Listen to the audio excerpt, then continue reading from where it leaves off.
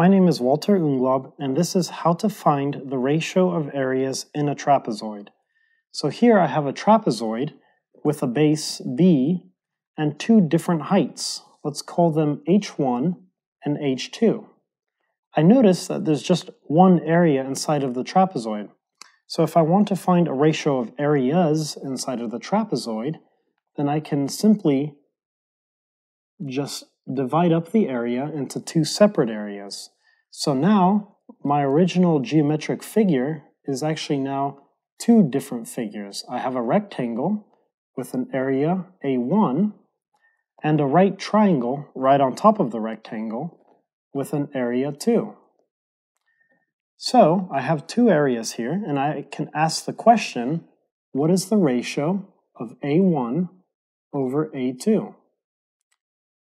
To answer this question, we first need to calculate what these two areas are.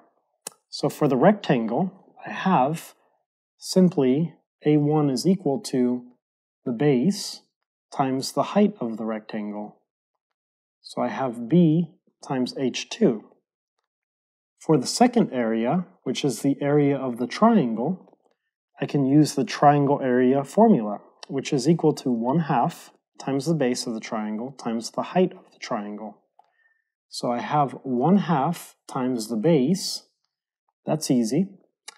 But then we want to calculate what this height of this triangle is.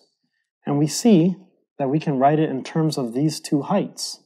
It's merely the difference between H1 and H2.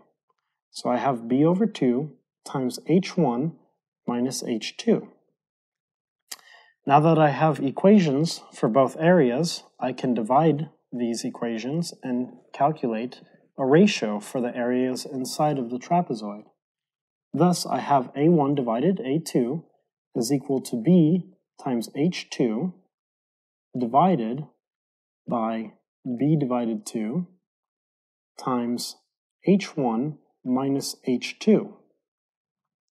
I can simplify this by noticing that the base cancels out, and I ultimately get 2H2 divided by H1 minus H2.